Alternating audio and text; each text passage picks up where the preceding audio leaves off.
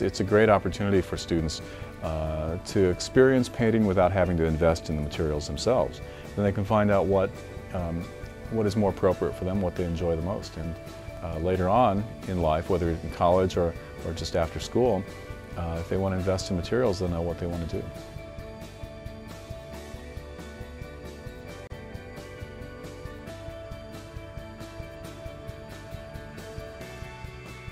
We work with a variety of material.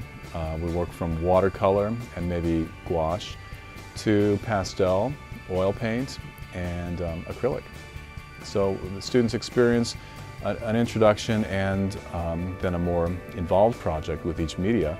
Well, there's a variety of brushes, and there are appropriate brushes to use with each medium and also with different effects. So we experiment with that, and then they just have a chance to explore through painting.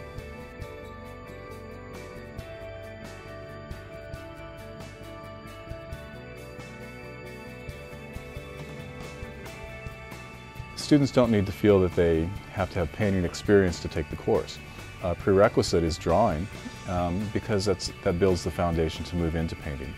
After you've taken drawing 1 and 2, you can move into painting. And with those observational skills and understanding of light and shadow and color and form, that translates into a strong foundation for painting.